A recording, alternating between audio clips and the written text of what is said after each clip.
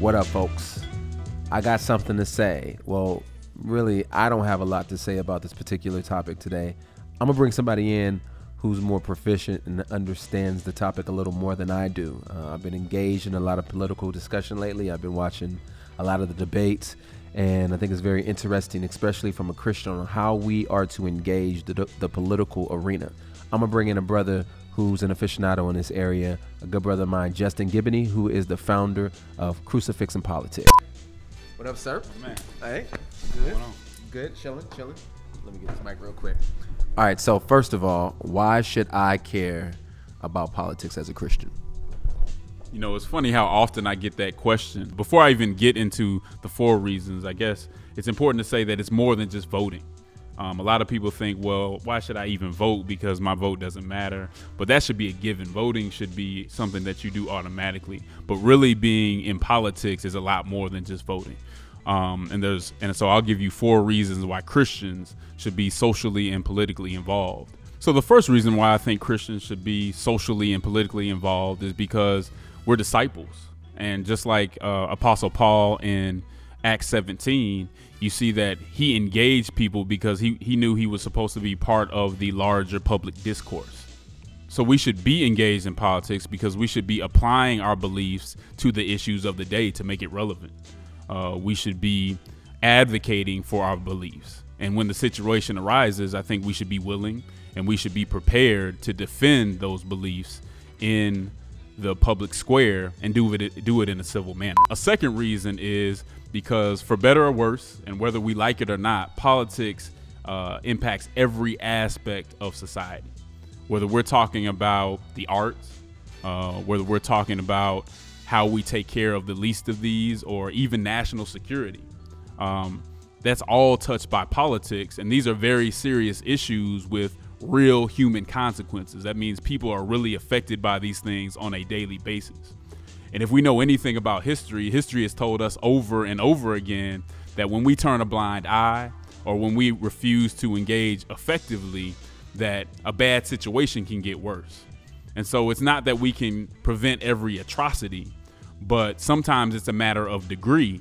And if we step in, we can save a life or two, or we can turn somebody towards human flourishing. And that's really what it's all about. If we can save one life, then it was worth it. Number 3, I'm going to state kind of in the negative, and that is we're not here to impose some sort of theocracy. We shouldn't engage to tell people or coerce people to follow our beliefs just because we said so. Anytime we enter the public sphere, we should be thinking about the common good. We should be thinking about common purpose. And so when we enter the discussion, we should be reasoning with people just like Apostle Paul did. We should be reasoning with people to persuade them, not to coerce them, to persuade them that our beliefs and the way we see things is the best way to go. We should be articulating our beliefs into policy. And in fact, if we can't articulate our ideas into policy that's for the common good, then we shouldn't expect anybody to listen.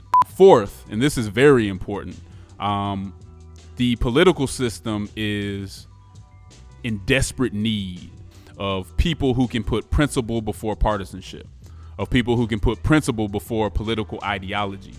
There are some very well-meaning people in politics that have allowed their political affiliation to become religious in nature, that have allowed their political affiliation to become hyper-partisan to the point where they will defend their party even when they know their party's doing wrong. They'll defend their party even when their party is pursuing bad policy. You preaching right now, I just want to let you know. And it's real. I mean, I see that every day because the parties like to force you into hyperpartisanship. It makes their job easier. But I think as Christians, as people who can never just be about a party platform, can never just be about a party agenda, we're in a good place to have the fortitude on whatever side we're on to say, hey, we may agree on some issues as a party, but when you're wrong and when you're pursuing policy that isn't for the common good, I'm going to stand up and say something. Regardless of what effect it might have on me or the party, I'm seeking something bigger than our party's agenda. Politics should never be practiced for its own sake. It should never be disconnected from the fullness of Christian life. When that happens, it becomes very empty and it becomes ultimately corrupted. And the church has seen that happen before not so long ago.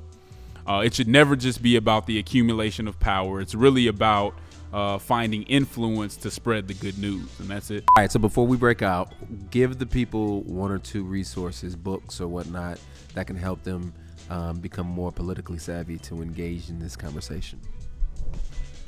Sure, and honestly, I wish I could say there were a lot more than just a couple resources, but there aren't very many, and that's one of the reasons that we need more engagement from Christians on this issue.